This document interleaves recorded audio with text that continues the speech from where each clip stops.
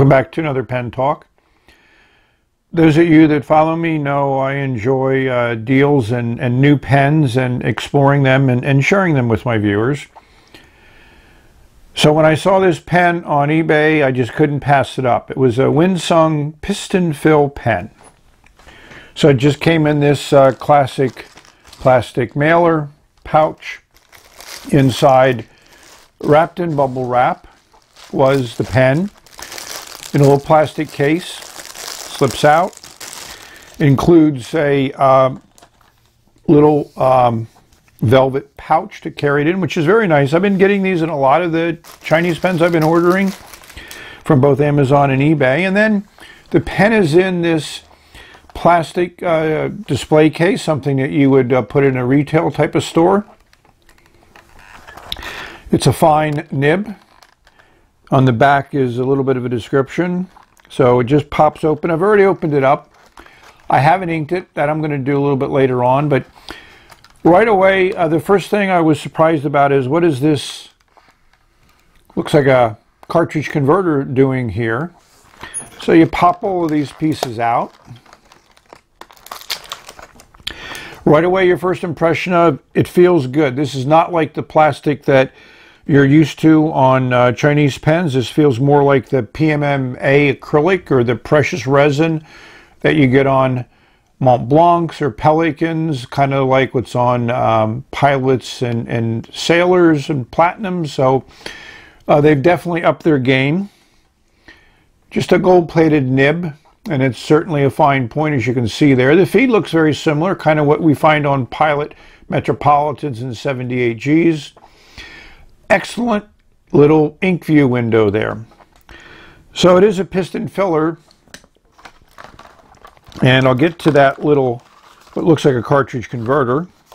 You know, this is just a classic description. Everything is in Chinese, so I don't think this was made for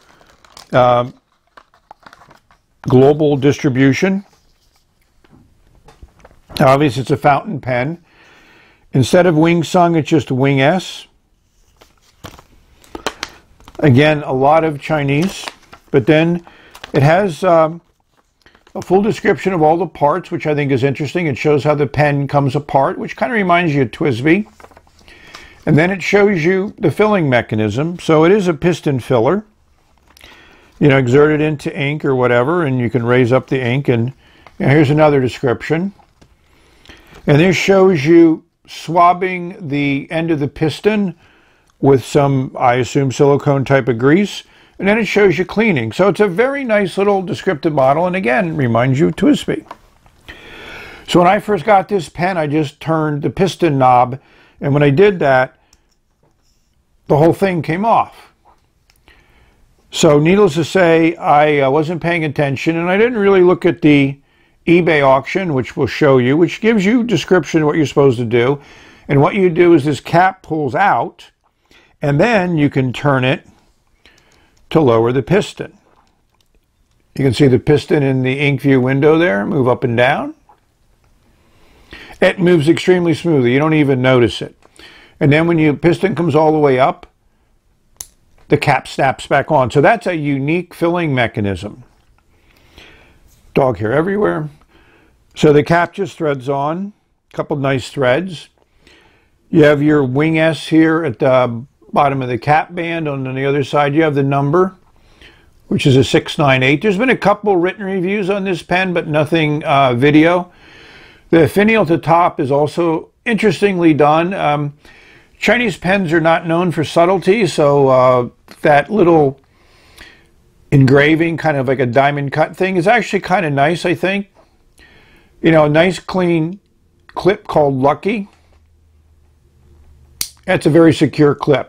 So that's done nicely. And the whole pen feels well.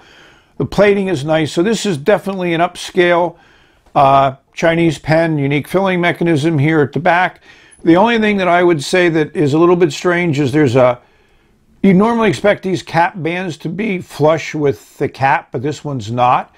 You know, it's okay here at the bottom, but at the top it has quite a big lip there. So as a design feature, I just find that not in the level of quality that you would expect from a pen like this. It wasn't that expensive. You know, the eBay auction was good. It got here in 10 days from China, which is also pretty fast, so that was kind of nice.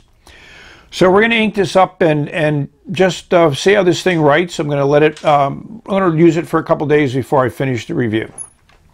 Before we get into writing, this is a question as to what could this cartridge converter be for. You can see there's a little air bubble in there, and there's a gel in there, and it's sealed at the end. So I'm assuming this is the silicone gel that you would use to lubricate the pen if you took it apart for cleaning.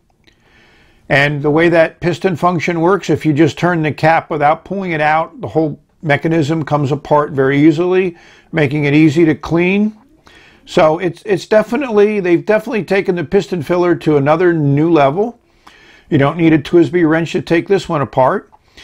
And I'm impressed. I mean, the quality of materials is good. I've ordered a clear one, and hopefully when that one shows up, we'll do a review on that one, because that one I think would definitely remind you of a 580. I'd like to stress before using a new pen, especially one from China, is to flush the nib and feed. So this one unscrews very easily, and as you unscrew it, you'll notice there's a nice rubber O-ring there at the bottom. I've put already some of my own silicone grease on these threads into the O-ring just to make certain they seal up. This is my bulb filler, which goes easily on there. Here's my solution of ammonia and cleaning agents. So we're going to flush this a couple times. I like the fact that you heard a nice gurgle of water. And if you look at this, you can see that the flow looks like it's going to be pretty good. So I generally do this just twice, and then I'm going to do the same type of flush with just clean water to just get all the cleaning agents out. So I think this is critical to do with every new pen, no matter who makes it. It's hard to do with piston fillers, but this one obviously is easy to take apart and accommodates cleaning like this with the bulb.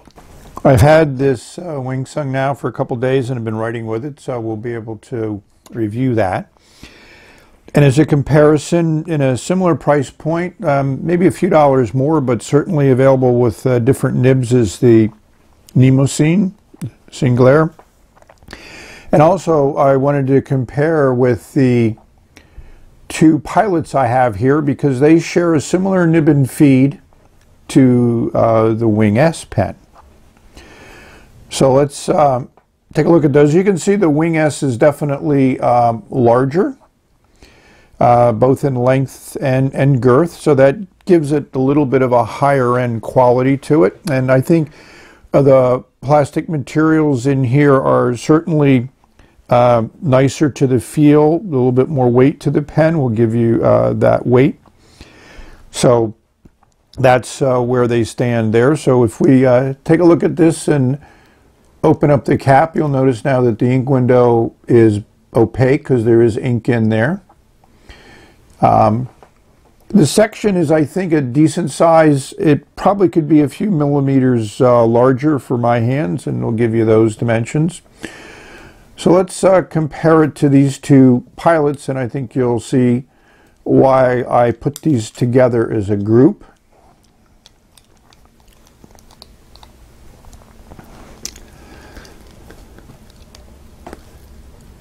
So just looking at the sections and nibs, the Wing S is certainly a little bit girthier and longer than the two pilot examples.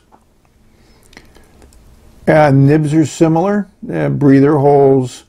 The wing is a little bit wider, which shows up in the writing, which I will demonstrate a little bit later. But what is really interesting is the feed is pretty much identical on these three pens. So that in itself is kind of interesting. You know, one of the theories about a lot of the Chinese pens is the factories make a lot of other pens for other people and the equipment gets reused. So that might be the case in this situation, or it could just be imitation, but that's a little bit harder to understand as to why they would go to that effort to retool and do something like that to make the feed come out the way that it does.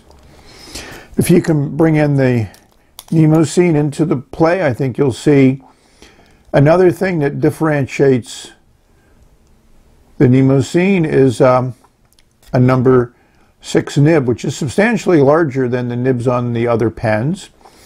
And it also has a more classic comb feet on the back.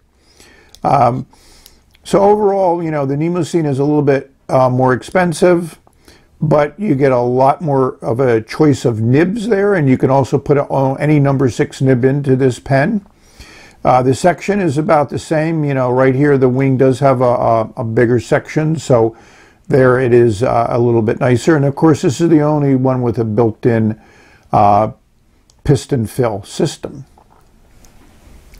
To putting nib to paper, I mentioned the way the cap band here is kind of, there's a large step up here, which I think is just not good engineering and not good design. But the other thing is this doesn't post. I mean, it seems to want to post, but it just falls right off. So if you're someone who needs to post a pen, this one is not going to make it. Other people have said when you do post it, this piston knob may turn, but it's kind of locked in place. I can't imagine that happening. But I'm not going to explore why this doesn't post. It almost feels like there should be a breather hole here in the cap that allows the air to come out, because when you push it on, it kind of pushes back. But the pen fits fine in the hand without posting, so it's not necessary. It's a very light pen. We'll show you those measurements.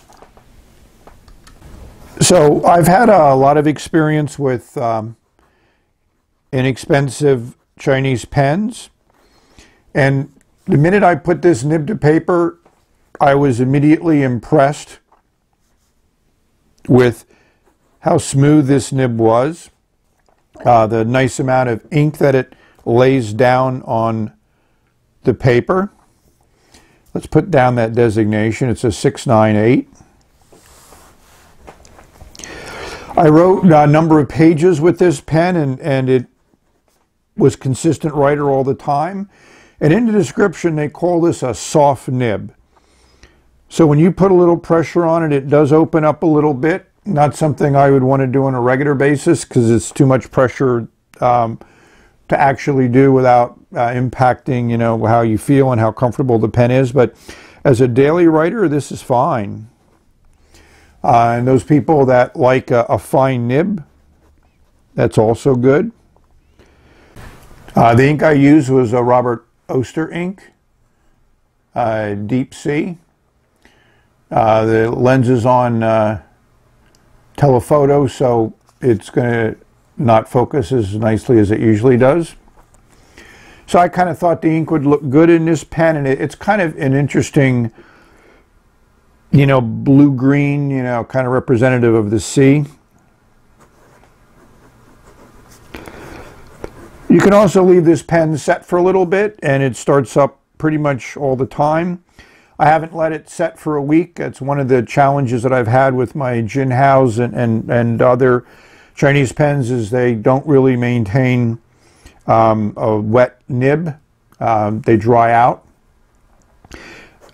I did do a slight bit of smoothing on this nib.